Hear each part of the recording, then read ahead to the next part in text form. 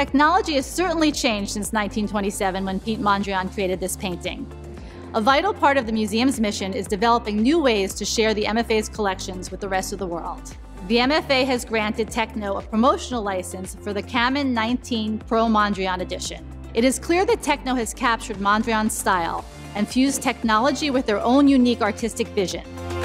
The young generation today, I think they're looking for an emotional attachment to consumer products. I think they like to purchase something that has a story behind it and something that they can relate to, and I think art really conveys that message.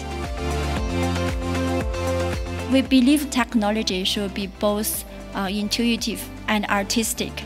We are truly privileged about the partnership with MFA. It allows us to reinvent the way of integrating art in technological innovations to our consumers all over the world. Thanks to innovative and forward-thinking companies like TECNO, we can experience art in our everyday lives with a piece of technology like a cell phone.